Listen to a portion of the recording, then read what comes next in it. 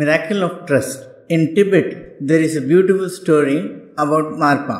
It may not be factual, but it is tremendously significant. Marpa heard about a master. He was searching and he went to the master. He surrendered to the master. He trusted totally and he asked the master, "What am I supposed to do now?" The master said, "Once you have surrendered to me, you are not supposed to do anything. Just believe in me. My name is the only secret mantra for you. Whenever you are in difficulty, just remember my name and everything will be alright." Marpa touched his feet and he tried it immediately. He was such a simple man. He walked on the river. Other disciples who had been with the master for years could not believe it. He was walking on the water. They reported to the master that man, you have not understood him. He is no ordinary man. He is walking on water. The master said, "What?" They all ran towards the river and Marpa was walking on the water, singing songs, dancing. When he came to the shore, the master asked, "What is the secret?" He said, "What is the secret? It is the same secret that you had given to me, your name. I remembered you. I said, 'Master, allow me to walk on water,' and it happened." The master could not believe that his name, he himself could not walk on water, but perhaps he had never tried.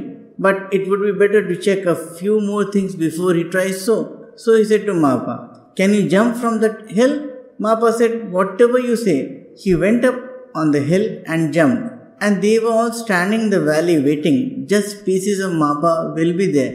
Even if they can't find pieces of him, that will be enough. The hill was very high. But Marpa came down smiling, sitting in a lotus posture. He came just under a tree in the valley and sat down. They all surrounded him. They looked at him, not even a scratch. The master said, "This is something. You used my name?" He said, "It was your name." The master said, "This is enough. Now I am going to try." And the first step in the water, he sank. Marpa could not believe it when he sank. His disciples jumped in and somehow pulled him out of the water. He was half dead. The water was taken out of his lungs and somehow he survived. Marpa said, "What is the matter?" The master said, "You just forgive me. I am no master. I am just a pretender." But Marpa said, "If you are a pretender, then how did your name work?"